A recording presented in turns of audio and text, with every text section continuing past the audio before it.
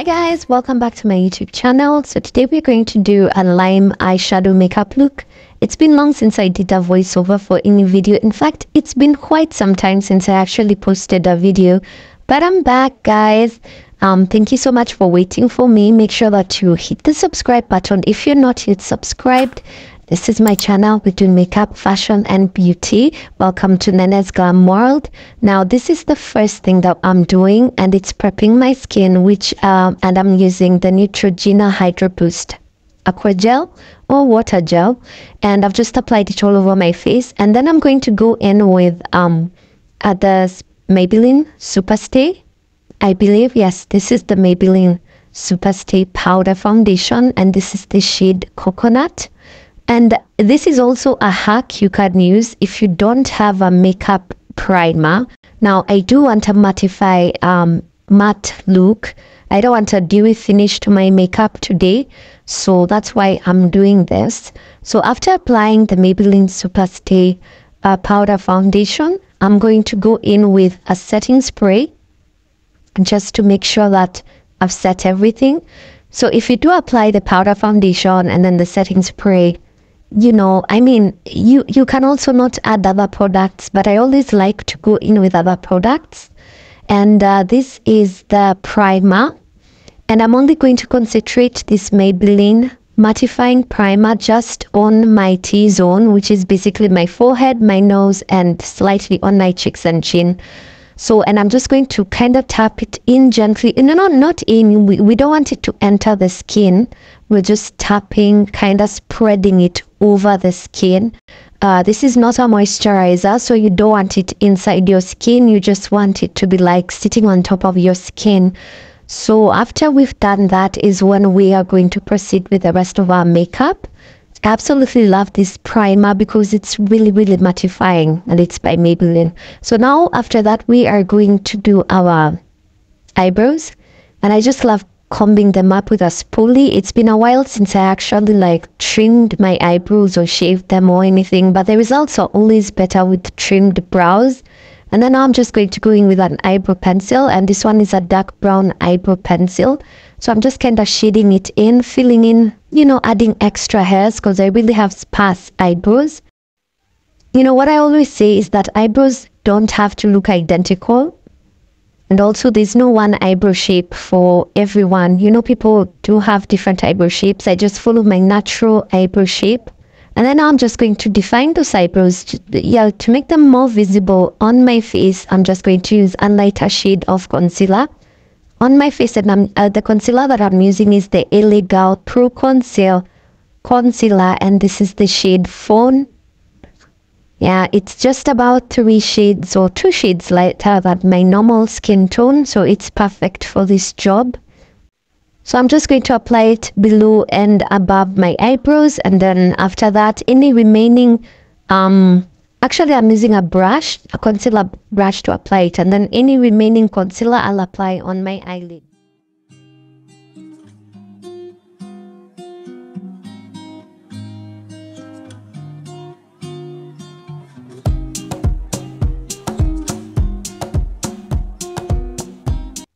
I'm just going to let the concealer that I've applied around my eyebrows and on my eyelids set a little bit while I apply my eyebrow mascara. This is the Pastel Eyebrow Mascara, and it's just supposed to make your eyebrows last all day long. And this is the shade Dark Brown. So the brand is Pastel. The shade is Dark Brown. Yeah, and I'm just going to apply it all over my eyelids using that spoolie that's been provided by the eyebrow mascara itself. Yeah, so after applying all that is when we will go in and try and blend out the concealer. Don't let it sit for too long. Don't let the concealer sit for too long because it might dry out.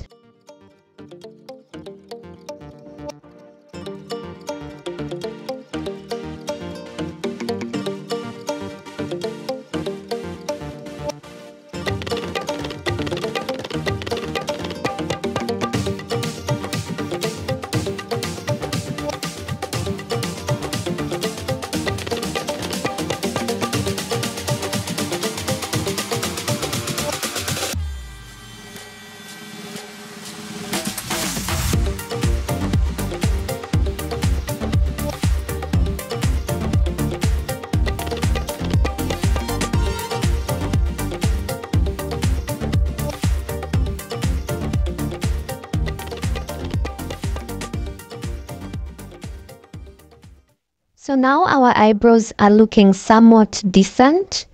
What I'm going to do next is that I'm going to color correct, and I'm going to use an LA Girl color corrector. This is the orange color corrector, and it's usually used to correct dark areas on your skin. So I'm using it for the under eyes of my skin. My under eyes, or eye bags, some may call them that. And I'm also going to use them all around my mouth and also any dark spots that are on my face. That is the main purpose of a color corrector if you have dark skin.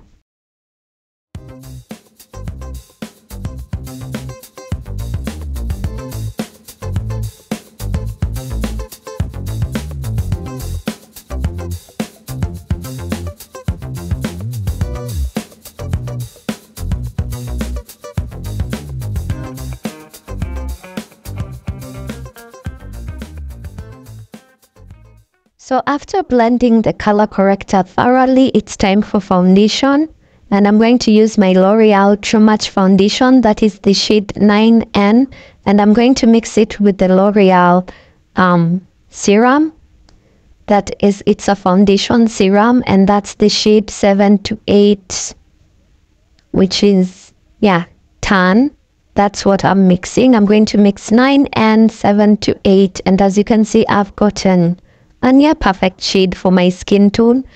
You know, it's really hard for foundations to be your perfect shade, but I'd say that this mixture has done a pretty good job. So I'm just going to apply it all over my face, and then I'm going to blend it out using a beauty blender.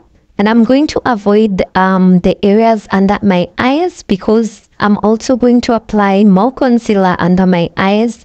So I'll try and avoid that area as much as possible. As you can see, I've only applied to the rest of my face, but my under eyes, I've avoided applying foundation because it might end up looking cakey or crease. So we're going to do the blending with a beauty blender, a damp one. Yeah, that's been soaked in water, then squeezed, and that is what we are going to use to blend our foundation. So the first concealer that I'm going to use under my eyes for brightening, I'm actually just going to highlight my face. So I'm going to brighten my under eyes, and this is the NYX Studio Photogenic Concealer. This is the shade Golden Hour. If I'm not Golden Hour, 6W, which was a bit too light. But it's okay because I really want bright under eyes. And then we're also going to apply the concealer in the areas I want highlighted on my face, the areas where the light naturally hits your face and makes it glow, so which is like my nose bridge, my forehead. Yeah, so we are going to first blend all that out using a brush, a flat brush. And then after using a flat brush, we are going to refine everything using a beauty blender again, just to make sure that everything is nicely blended.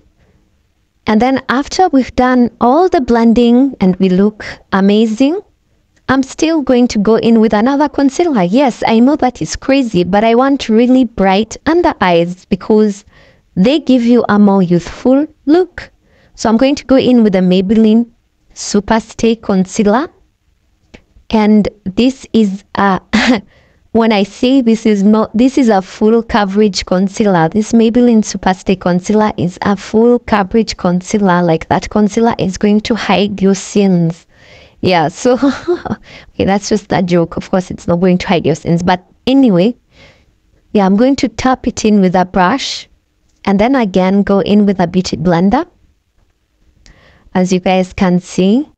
And by the way, guys, if at this point you're still watching and you're not yet subscribed to this channel, Nene Glam World, kindly hit the subscribe button, turn on the bell notification so that you're notified anytime I upload a video.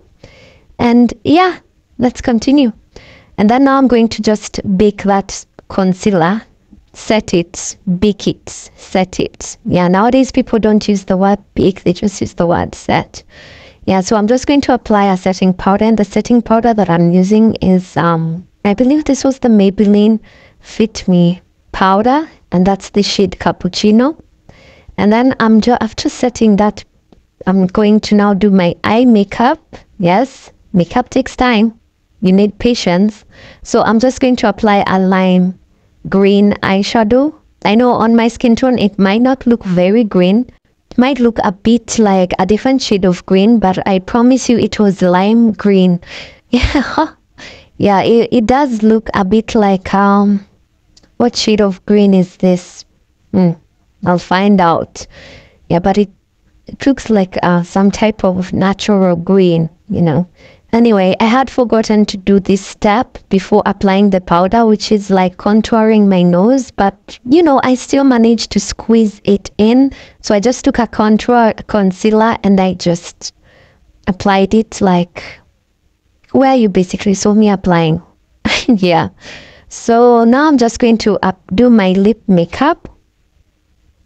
And I'm going to first go in with a dark brown pencil. This is even a black pencil. It's not a dark, but sometimes I alternate. Sometimes I use a dark brown one. Sometimes I use a black one. So in this case, I decided to use a black one. And then I went in with this Maybelline Sensational lipstick. That's the shade Keep It Mellow. On my skin tone, it's not very flattering unless I actually, do like a really thick lip liner like I have done. That's when it becomes at least more bearable. But after you've done your thick lip liner, it is amazing. It makes your lips look like they're naturally pink, which, well, clearly you saw that they're not naturally pink. And then now we are going to apply a lip gloss by Dior. And we're just going to apply it all over our lips. And after applying the lip gloss, the next step we're going to do is to highlight our lips again. Yes, I'm obsessed with the highlighting. So I'm going to take my normal concealer that I used on my eyebrows, which is the Illegal Concealer in the shade Fawn. And I'm going to apply it all over my lips. And then after applying it all over my lips, I'm going to make sure that I blend thoroughly. You know, we don't want to look funny. So I'm just going to thoroughly blend it out just to make the lips pop more against. You know, it's supposed to create a contrast between the lip liner that I've applied that is dark and that really light shade of concealer. And then after that, we are going to remove that powder. Yeah, but first let's finish blending because it's gonna take a while. It requires patience. Oh, we are not going to remove the powder first. We are going to do mascara. And the mascara that I'm using is the Tom Ford Extreme Mascara. Wonderful mascara. I absolutely love this mascara. The only issue is that I do not have the eyebrows for this eyelashes for that mascara. But it's really good. And then now we're going to remove the excess powder that we'd applied all over our face to set the concealer. So we're going to remove it nice and gentle. And then after removing it, I think we will do a little bit of blush because our face is just looking a bit too mild. So we'll do a little bit of blush. And I think I put too much, but it's okay. We'll blend it out. So that blush, I'm going to just tap it. And I tend to prefer like blush when it's like up above my cheek than towards my cheeks. Yeah, like on my cheekbones instead of like my cheeks.